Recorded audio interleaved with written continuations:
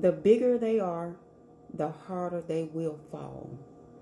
The bigger they are, the harder they will fall. So yesterday, God placed that. The Holy Spirit dropped that into my spirit. The bigger they are, the harder they will fall. So, who is they? The bigger they are.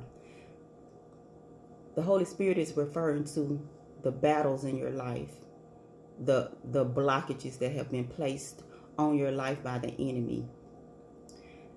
And they look like giants. Like these obstacles appear to be so big.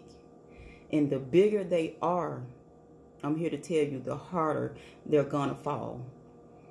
So I started immediately thinking about the story of David and Goliath. So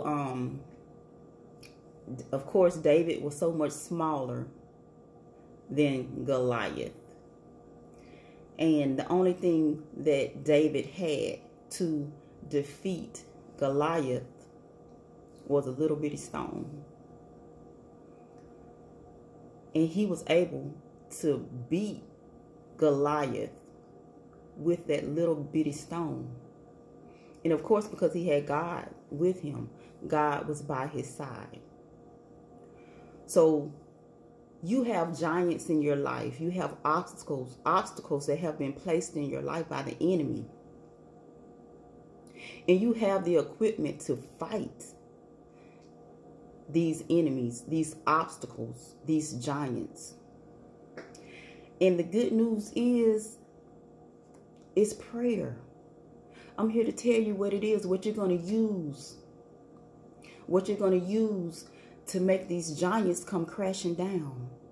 Let me tell you, a scripture that I came across that God led me to maybe a week ago was Matthew. It's in Matthew. It is Matthew 26:53. Okay. So, Matthew 26:53 says, this is Jesus speaking to, he's speaking to one of his disciples. Okay, so a little backstory. This is the part in Matthew where like the chief priests and elders of the city, they were coming to take Jesus away so that, he could be, crucified, so they could, really just mock him and betray him and crucify him. Because Judas turned on Jesus, and, he let the chief priests and elders know where Jesus was. So when they came to take Jesus away, one of the men that were with Jesus, one of his disciples, took out a sword and cut off the ear of one of the chief priests.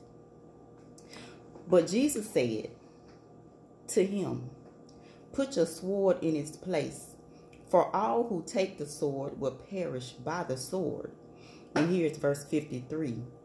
"Or do you think that I cannot now pray to my Father, and he will provide me with more than 12 legions of angels?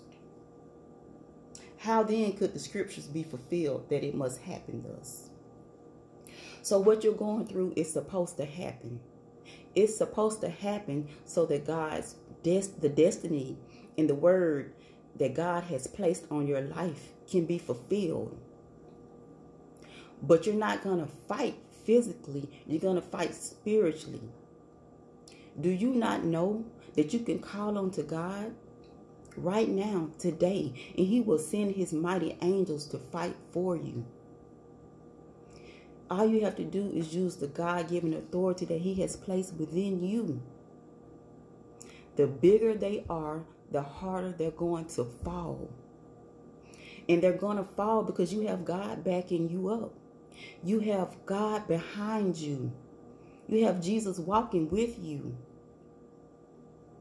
Do you not know that all you have to do is call unto your Father, and he will send 12 legions of angels? He will send an army of angels to fight on your behalf. The bigger they are, the harder they're going to fall. The bigger your giant is, the bigger your testimony will be. And God's word for your life, over your life, will be fulfilled. It will be fulfilled. Your testimony is going to be so great. The bigger your obstacles are, the bigger your blockages are, the harder they're going to come crashing down. God just needs you to fight like David did, but you're not going to use a stone. You're going to use prayer. You're going to pray to your Father. Ask him for the help that you need. Ask him to send those angels to fight on your behalf. Just like Exodus 14:14, you can call unto God. And look, all you have to do is hold your peace. God will fight for you. Hold your peace. Pray. Pray. And be at peace, because God is going to fight for you. He just needs you to use your tools. He wants you to call out to him so that he can send the help that you need. The bigger the battle is, the bigger the obstacle is, the bigger that blockage is in your life, the harder it's going to come crashing down. And God is going to use your life as a living testimony. Just use your tool. You have the biggest tool. You have the only tool. You have the greatest tool. You have the ability to speak, decree, and declare a thing. You have the ability to call out to your Father, and he will send help your way. And I'm here today to speak life into you, to give you that strength to get up, to call into your Father. And I speak and I decree and I declare that every obstacle, every giant in your life has to come crashing down in the mighty name of Jesus. And I'm here today to call out to God. I'm here to call out to God. We pray and we seek you, Lord, for strength just to get on our knees to call out to you. Just to be driving down the road to work and call out to you. Just to be sitting down at work and call out to you. Just to be somewhere just eating and we call out to you. Just to be anywhere, Lord, anywhere, and we call out to you. And we seek you, Lord. And we pray for that help that we need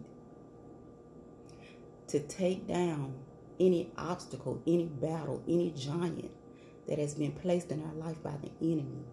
In the mighty name of Jesus, we pray. Amen. And so, I just wanted to come on, jump on, get that message out, because God, the Holy Spirit, just placed that on my heart yesterday. And he had been giving me little bits and pieces all day today. The bigger they are, the harder they're going to fall. Until the next video, I love y'all. Bye-bye.